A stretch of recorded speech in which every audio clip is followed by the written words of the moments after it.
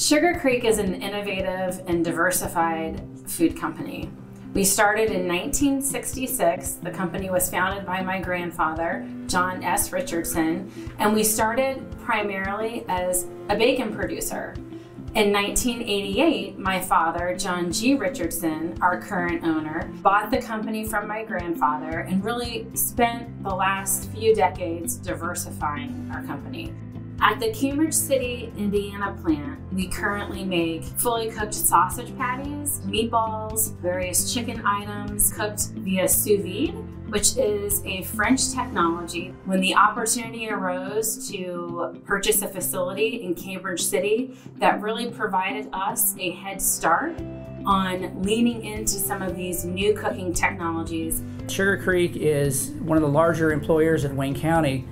They have right at 600 employees. They spend $28 million in capital investment. They created 3 new lines, and that employed 60 additional people. They've been very innovative on creating housing, temporary housing for potential employees. The employee can be there and be settled and then eventually find housing in the area. And if you don't have transportation, they also allow the employee to be picked up. So they pick them up and take them home.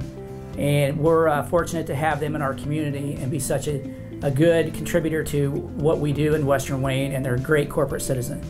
We were originally contacted as a Y. Hey, we have a partnership with our Y in Ohio, and we'd like to talk to you about providing childcare or partnership with childcare for the SugarCreek plant in Cambridge City.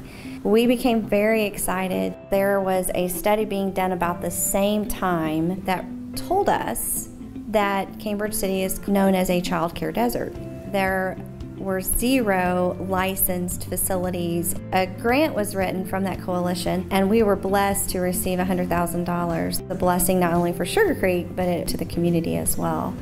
The thing that I applaud SugarCreek for is the tenacity to make sure that the needs of their employees are being met. The day-to-day conversations that I have with the SugarCreek staff here make me admire that vision and that passion. And I think it's a role model to not only this community, but to other communities for what they do.